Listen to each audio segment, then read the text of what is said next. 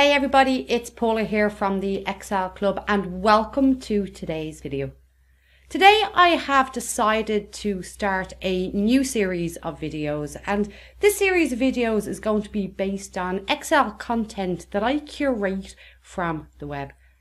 I'm always reading Excel blogs and watching Excel videos, and it can be hard to stay on top of what's going on and find all the gems. So the idea of this weekly video is for me to find all those little gems, those golden nuggets of Excel blog content on the web and share them with you.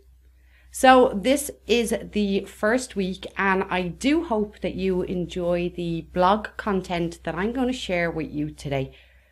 So the first blog post that we are going to look at today is a blog post by Minda Tracy.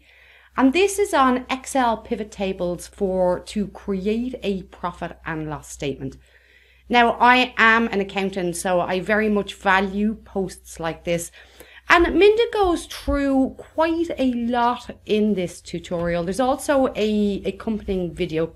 But you can see here that by the end of it, you'll be able to create a profit and loss statement using pivot tables like this one that contains actual budgets, variances, and variance percentages. And then it also is interactive because it uses slicers as well. And then there is also some icons placed in here too.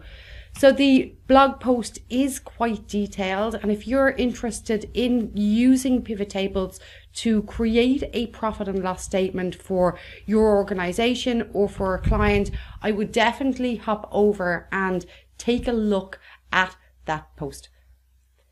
The next post that we are going to look at touches on some more basic Excel, and it's how to remove commas in Excel from either text or numbers, and you'll find this on the Trump Excel blog. Now, this blog post goes through a number of methods for removing commas in both text and numbers. Methods such as the number value function, formatting function, and then in text using find and replace and using the substitute function. It is quite common now that Excel is used to connect to data sources. The data and numbers are pulled in as text with commas when you really need them as numbers. So this is a great tip for you to convert all those text values with commas into numbers and to remove commas from numbers themselves. The next blog post that we are going to look at is a blog by George from Stringfest. Now, I really enjoyed this blog. It is Why is Excel the Best Way to Learn Analytics? This is not a tutorial post. It's just basically a peace of mind. Many of us in Excel have ventured more towards working with larger sets of data and data analytics. As Excel kind of grew from just a spreadsheet solution to more of an analytics package, using Excel to learn analytics is a great way to learn analytics. And in George's post, he goes through the details of why Excel is a great tool to learn analytics. And to be honest, he got things spot on, like cognitive overload. And I know myself, when I started to learn more about data and there was coding involved and everything else, it was just total information overload. So I can very much relate to this post by George. The next post that we're going to look at is a post on ablebits.com. And this is how to generate random numbers in Excel without duplicates. Now, very often you will need to create random numbers in Excel so that you need a sample of data so you can practice something or something like that. And when you use the rand functions, you quite often get duplicates. So this goes through the different steps involved in how to generate random numbers without duplicates. It goes through the solutions using Excel 365 and using dynamic arrays, which is really, really cool. There are some very creative uses of functions in here. And then it also goes through the options for creating random numbers in Excel using earlier versions than Excel 365. So again, there'll be a link below my post, below this video, to all of these posts. So do hop over and check out that post. Now, the next post is an informative post. It's on concessors.com, and it is a detailed post. Well, it's not that detailed. It touches on Excel crashing, file issues and solutions.